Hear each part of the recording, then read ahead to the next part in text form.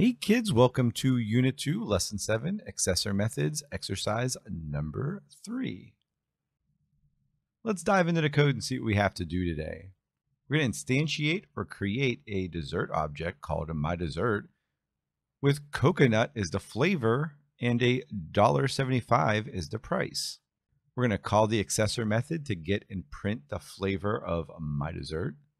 We're going to call the accessor method to get and print the price of MyDessert. And we should get something like this to print out at the end. Well, that's not too bad.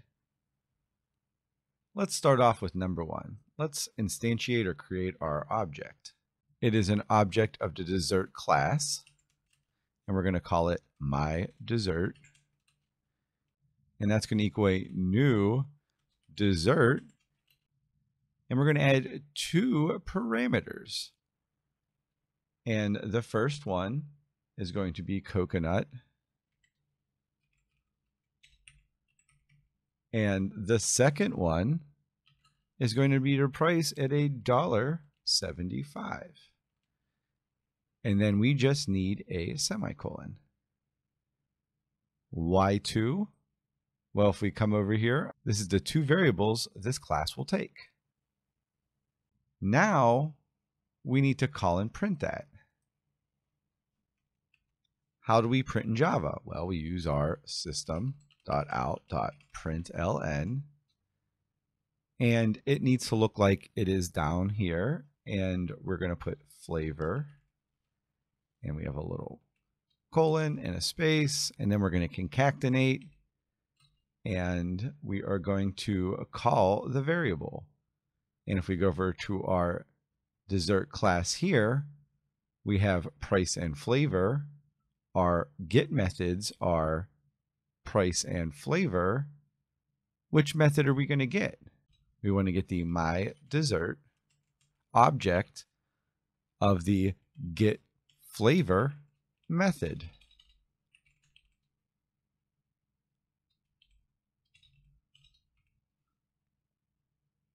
And I should spell this right, like that. So we created the MyDessert object, which is a coconut at $1.75. And now we want to print off that dessert object. And what method lets me get the flavor? Well, that accessor method I just wrote. That gets me my flavor. Well, let's do the price. We need quotes, price, and then we're going to concatenate. And again, what object are we working with? Well, we're working with the MyDessert, and we want to get the variable or the price, and that's under the method getPrice. And we close this with a parenthesis and a semicolon. Now, when I hit run, I'm creating an object, MyDessert. It's a coconut, and it's $1.75. Then I'm printing off 2 statements. One's going to say flavor, and it's getting that object, and it's getting the variable stored there. And we're getting access to that through the getFlavor method. With our price, same thing. We're creating a $1.75 object of a coconut here, and we're just getting access to that through the getPrice method we wrote in the last exercise. Well, let's see if I get any spelling errors, kids. Nope. It printed off just like our example over here.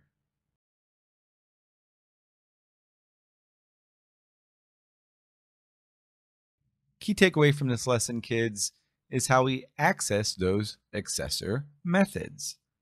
In this lesson, we created an object like we have for this entire course, and we used a method to store that variable for that object and then called that variable we created. Hopefully this video helped you understand how to access the accessor methods that we created in the last exercise. As always, if you have any questions, come see me. Otherwise, I'll see you in the next video. See you later, kids. Bye. Bye.